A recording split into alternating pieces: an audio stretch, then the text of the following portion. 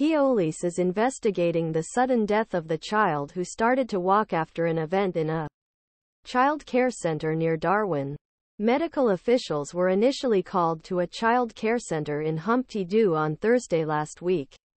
The North Police 2 days later confirmed. The Northern Region Police on Saturday, September 2, 2023, after the unexpected death of child who began to walk in Darwin, said in an email to other children's parents. The director of the center said that an investigation continued. The event is still being investigated and why isn't known. No other child or object was involved, said. We can be sure that there is no defined risk for any child in service to families. And again, we can be sure that the safety of your children is always the highest priority.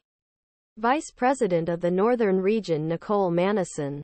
NT Vice President Nicole Manison spoke about tragedy today.